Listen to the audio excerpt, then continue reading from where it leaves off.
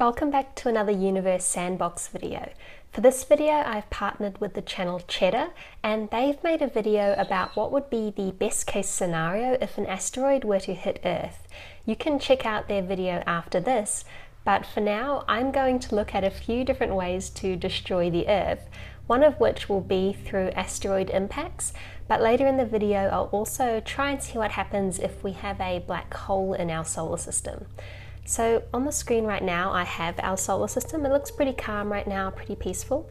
Let's go find Earth and see what's up. So here's our pretty calm and peaceful Earth. Now you probably know that asteroids can cause quite a lot of destruction to the planet, and I'm going to place a random asteroid pretty close in orbit around the Earth right now.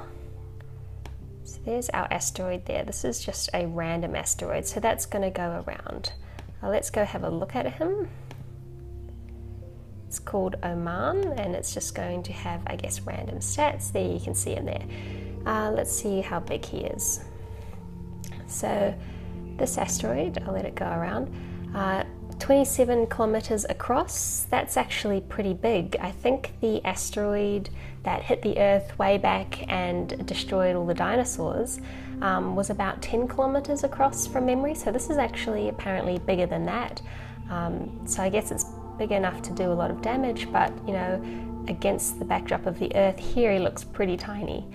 You can see its shadow there across the face of the Earth. We've got its mass and everything else. So one way for an asteroid to go from orbiting around the Earth to actually on a path directly heading into the Earth is for us to set its speed to be 0. So let's find its speed here, motion 0. So that's going to change things up a bit. But it's no longer got the speed to go around, but it actually starts to just fall into the Earth. So I think he's hit around the back here, and yes, sorry, so he hit around the dark side of the Earth during that. So something his size, it's set out a little bit of a hot spot there on the Earth. Let's send in another one and actually watch it collide. So our second asteroid is about to make an impact again on the dark side of the Earth. Oh, that looks nasty. You saw a lot of shock waves, I guess, going out there. You know, huge waves that would have destroyed a lot of what was in this region. And you know, the big thing about the asteroid that was, I guess, smaller than this one here and that caused so much destruction that it wiped out the dinosaurs, it was because it landed in a spot where it like displaced so much material that it changed the makeup of the atmosphere and the climate of the Earth, and with that change in climate, life that was currently on Earth couldn't really sustain itself. So even though it's only like burned up a pretty small patch here, the impacts from that change on the Earth's climate can be really far-reaching. Alright, so here was our other asteroid that hit in the ocean. Yeah, both look pretty damaging. We've got an ocean hit and I think a land hit over here. It's hard to see, it's nighttime. Some lights are still on. So we'll put another random asteroid in orbit, but this time we'll go on and see if we can increase the size a little bit. So that's 10 to the 16 kilograms. Let's just put that up to 18? Maybe a little bit higher, maybe up to the power of 20. Okay, so he's that's adjusted it to make the radius a little bit bigger too. This is our asteroid here. He's probably more like a little moon. He's going around the Earth. His radius, 283 kilometers, so that's, you know, a lot bigger than our previous ones, which were about 30 kilometers radius. So let's see what some of the damage he will do. Let's wait till he gets around to the light side of the Earth and then set his speed, his orbital speed, to 0. Alright, now we're going in. We're heading for that interface of light and dark, I think. Ooh. Okay, so a lot more of a shock wave or a wave of destruction coming out of that one. Definitely going to have an enormous impact on this region here where it's actually collided. It looks like off the coast of Africa. You know, not too much of a populated region, but you saw like that impact that was going around almost half the Earth, that fiery looking impact. But of course this is going to have just a huge impact on the climate and the environment around pretty much the whole Earth. So a lot of destruction from that one there. Let's try one more big boy. Okay, let's add another random asteroid. The Earth's looking pretty battered at this point. So the last one was to the 20, maybe to the power 25. Oh, that's a bit too big. Oh gosh, that's bigger than the Earth. That's, well, no time. No time to make him smaller. That's what Earth would happen to Earth if the asteroid was so huge that it was bigger than the Earth itself. Don't think there's many survivors from this one here. In fact, you know, this body as well has been pretty much destroyed. I don't think, well, Earth is completely obliterated to dust. But that's probably fitting for this video of trying to destroy the Earth in various ways. Just get yourself a real big asteroid and that seems to do the job pretty well. Well, you know, no one else seems to mind too much. You know, the other planets probably don't notice that Earth has been replaced by kind of an equally sized asteroid, flaming on one side, pretty menacing. That there is an asteroid that I added earlier when trying to fiddle around with the controls. You know, he also doesn't care very much. Alright, that was pretty destructive, but now I'm actually going to take a fresh version of the solar system, except this one is inspired by one of the Vsauce videos where he replaced the sun with a black hole of the same mass. Now, if you have the same mass of the sun but in a black hole, it doesn't actually really change much because the gravitational forces keeping everything in order just depend on the mass of that central atom, I guess, really.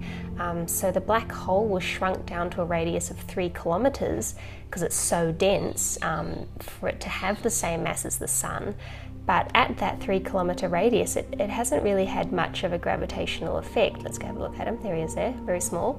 He hasn't had that much effect on all the planets going around. You know, life on Earth probably would have been killed already because most life needs the sunlight to survive. But gravitationally, like, Earth is fine. He's just orbiting around. Curiously still has light on one side, which is interesting given that there is no sun. I guess that's just the studio lights. Yeah, but actually you look at him, he seems, I don't know if the white is ice, but he looks pretty icy right now. So maybe the game engine can tell that the sun has disappeared. And temperatures are probably pretty cold over here. Oh yeah, so temperature of the Earth, that's not Earth. Yes it is. The temperature of the Earth, minus 20 degrees Celsius. So without the sun he ain't doing so well, but you know, he's still in place. It's just still orbiting around. So how about we take this black hole and make it a little bit bigger, see if that finishes off the job of destroying Earth, because life is probably, apart from maybe tardigrades, have been destroyed at this point. Okay, so let's just click on our black hole, go to his mass. Instead of being the same as the sun, we could make it 10 times the solar mass and see what happens. Okay, and we can see Mercury flying in there off the usual orbit. So let's go have a look at Mercury. You know, she's still not at the black hole, but yeah, has come in and done basically a big slingshot around the black hole. All of these orbits now of the planets have started to be really disturbed by the black hole. Just to have so much more mass in the middle of this system is really going to change how things are orbiting. Yeah, Venus is coming in, Earth is coming in too, but they're all just slingshotting around the black hole, which is in the center there. No one's really being eaten yet, so let's crank this up to 40 times the mass of the sun. Yeah, still got a lot of impact there. Mars is changing. Jupiter still looks pretty chill. These ones here. Let's now increase the radius of this black hole. So let's, you know, approximately double it. All right, Earth gone. That was quick.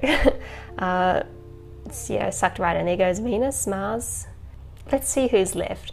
All Alright, so zoom out a little bit. Everyone's just going on a straight trajectory inwards. I see what's happened here when I increase the radius. You know, it's tried to keep the density locked. So I've tried to increase the radius. It's increased the mass hugely to be 600,000 times the mass of the sun, that looks like. And that's given us what, you know, is very powerful here. And so I think we're just going to watch people getting gobbled right up by the black hole now. Yeah, there everyone goes. See ya. That really shows you the power of some of these things. We're probably just going to watch the solar system destroyed right away. I guess some of that mass of the sun now is to do with what it's gobbling up, because that's probably going to increase the mass of it on the game, I suspect. If it's adding the mass of these objects to the mass of the black hole, I feel like it might be. Jupiter, oh, here he comes. It took a while. He's traveling in on this very straight trajectory here. Let's see if we can follow him. I guess he's a bit icy as well. What's his temperature right now? Oh, he's gone. Yeah, part of the black hole now. So that was another way to destroy the Earth. I guess we can watch this black hole steadily eat more things on the menu. There's still a few planets left to go. You know, it doesn't make sense that we would actually have a black hole instead of a sun. I don't think that would happen under any circumstance, because black holes, from what I understand, are created when you have like a massive star that goes supernova and then some part of it collapses back in on itself because there is so much mass there. Our sun isn't big enough to go supernova or to eventually create a black hole, but you know, our sun will eventually expand and change throughout its life cycle, just not to this extent of becoming a black hole. So I guess we can be lucky that this won't be our fate, the black hole. You know, maybe some of the smaller asteroids that we saw earlier in this video, I mean, I could imagine that those could be our fate. There's actually a simulation on here showing, let me find it. Asteroid, there we go, showing potentially hazardous asteroids for us. So let's load this one up. And this is our solar system, and then all of the potentially hazardous asteroids which have been identified. An asteroid is considered potentially hazardous if the minimum distance between its orbit and the Earth's orbit is less than 7.5 million kilometers, and the asteroid is larger than 100 meters across. Okay, so astronomers have currently identified over nearly 2,000 of these. We can have a look at some of them there. That's a little bit concerning. You know, there's us, Earth, mixed into the orbit of all these different things, so it's not unimaginable. And you know, we shouldn't discount asteroids from being a real risk to Earth, but there are people that look out for asteroids, and there are organizations, you know, trying to see what's coming and how we can stay safe. The video over on Cheddar's channel, which I really encourage you to check out, speaks to one of these people at NASA who is in charge of looking for asteroids that might impact Earth and trying to protect us from them. So thanks for watching this video, and I hope to see you guys next time. As well as making videos about asteroids destroying the Earth, Cheddar are making videos that cover business, technology, innovation, science and news. So if that sounds like something that you'd like, consider subscribing to their channel and watching some more of their videos.